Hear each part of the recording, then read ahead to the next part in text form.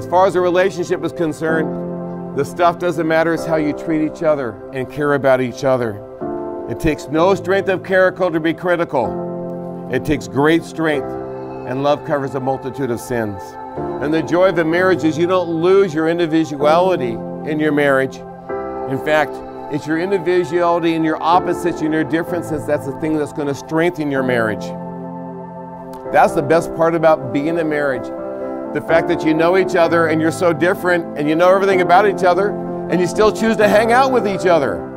That's the great joy about being in marriage, that you know that you've made this commitment for life, this joy for life. And it says, if one prevails against him, two shall withstand him, and a threefold cord is not quickly broken. So how are you now more complete together than you were single? Kelly said, I am more complete because I have a loving partner in Stephen. He's committed to me and he wants to share me with my journey.